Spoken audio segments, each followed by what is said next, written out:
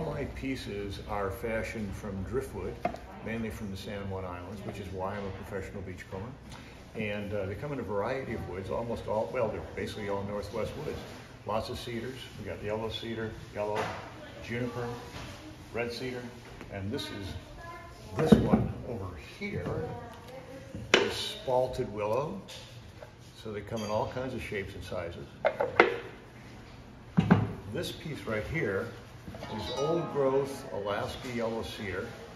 And the really special thing about this piece is you see this blue stripe in here, and you see the blue along the edges here.